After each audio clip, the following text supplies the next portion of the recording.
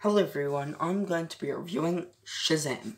Shazam is directed by David F. Sandberg, screenplay by Henry Gayden, story by Henry Gayden and Darren Lemick, based on characters by DC, produced by Peter Safran, starring Zachary Levi, Mark Strong, Asher Angel, and Jack Dylan Grazer, and Jimon Honso. Cinematography from Maximin Alexandra. Edited by Michael Eller, music by Benjamin Wallfish, production companies from New Line Cinema and DC Films and the Safran Company and $7 Production.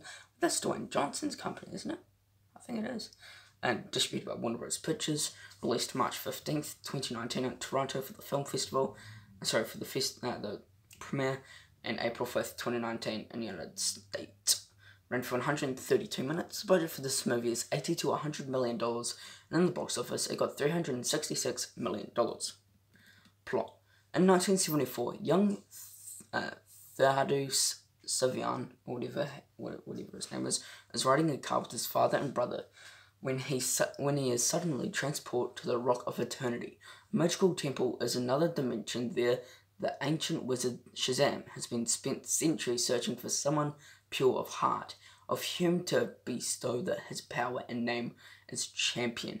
After the previous champion released the 7 deadly sins, which killed the rest of the council of wizards, Theros is templed by the Eye of Sin, through which he hears the voice of the sins trapped in stone statues, promising him power if he will free them. The wizards deems Theros unworthy and magically returns him to the car, where he makes a scene, then leads to a car accident. Crippling his father, the sins send Theros a message telling him to find them. Cast, we got Zachary Levi as Shazam, Asher Angel as Billy Batson, Mark Strong as Dr. Theros Savannah, Jack Dylan Grazer is Freddie Freeman, Jimon Honso is Shazam. He's the last surviving member.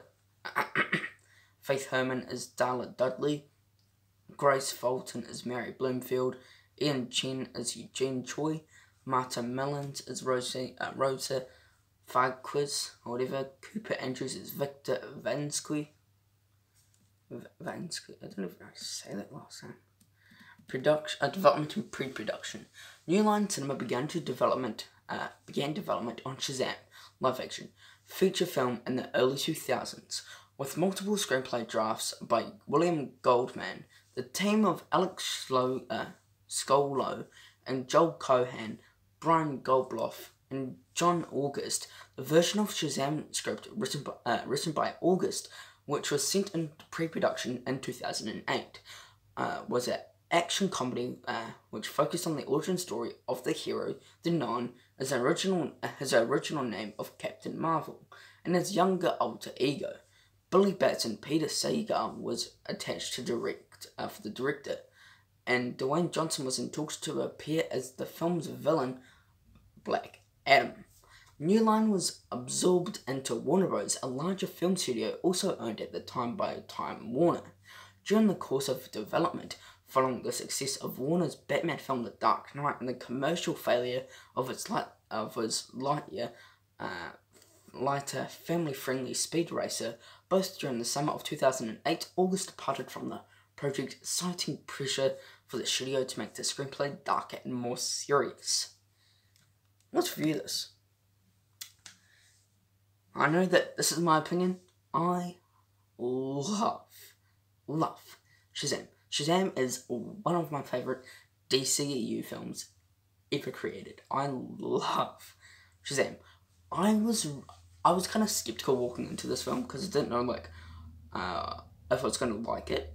I really like this film. I was really surprised by it. I didn't know that I was actually going to love it so much, and I absolutely love this film. It is a great movie, and if you have not seen this film, check it out. It is just fantastic and just great. But yeah, for my score for Shazam, I'm going to be giving it a 4.5 out of 5 stars. Percentage, I'm going to be giving it an 94%. Grade, I'm going to be giving it an A-. And out of 10, I'm going to be giving it a 9.4 out of 10. Thank you for watching my review for Shazam. Hope you enjoyed it. Please subscribe to my channel, be a big help. Thank you for watching. Take care. Peace.